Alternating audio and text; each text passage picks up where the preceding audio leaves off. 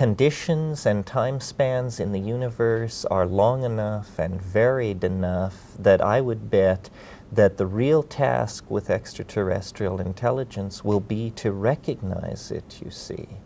We have no conception of how species-bound our images of life and biology are. This is a place where we have never been asked to confront to what degree the monkey within us is channeled our expectations and perceptions. Well, it is the case that on this planet, virtually all known life forms are based on the same DNA molecule.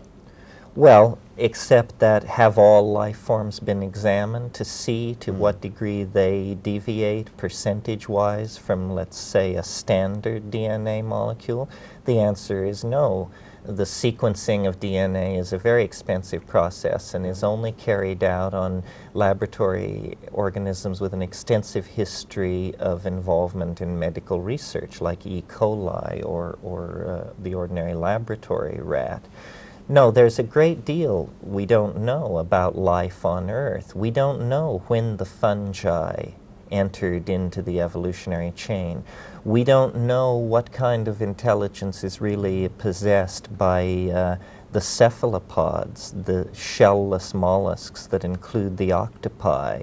The intelligence of dolphins has been studied by Lilly and others. The intelligence of the large primates other than man.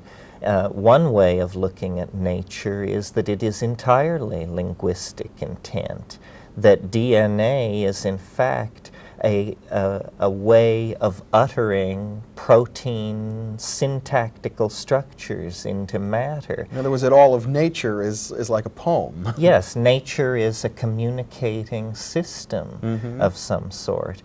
And the problem that we have is to transcend cultural languages, historically created languages with very limited applications, and instead fall into phase with the communication systems that nature has placed all around us. One possible view of the flying saucer is that it is a kind of projection from the consciousness of the planet, that it is Gaia, that it is in fact a kind of alchemical object haunting human historical time with a symbol of totality, the kind of totality that our religions and our mystical yearnings are so at pains to concretize for us.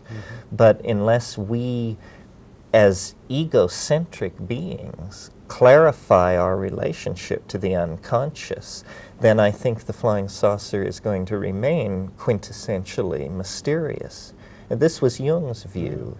One of the things that Jung pointed out in this book is that we must pay attention to the research which Dr. J.B. Rhine was doing at that time at Duke University in ESP and psychokinesis, and that even if UFOs had a physical reality, could be photographed or could be weighed and measured, that they still might in some manner be projections of the human mind. Oh yes, this is an important point to make, which the flying saucer people are forever misunderstanding, and that is saying that the flying saucer is a psychic object does not mean that it is not a physical object.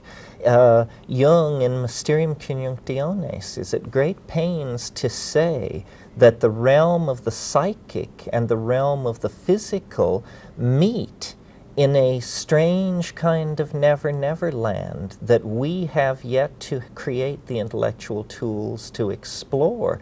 This is where the mystery of synchronicity is going to come to rest, the mystery of all kinds of paranormal activity on the part of human beings, and the mystery of the flying saucer.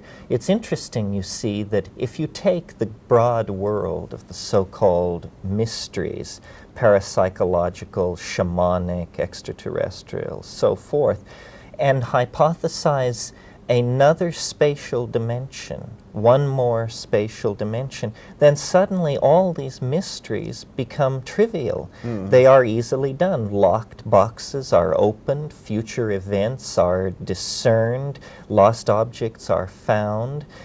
This sort of thing becomes quite the ordinary run of things if we hypothesize dimensions hidden from ordinary experience. And of course there's serious work at this point in the field of unified field theory in physics to postulate other dimensions of space than we normally think of. That's right. The current physical models of the universe require 11 dimensions, 11 integrated variables to describe, and that's physical models of the universe. If we then turn our attention to mind and realize that having no definition of what mind is, why then is there any mystery in the fact that we have no definition of what the UFO is?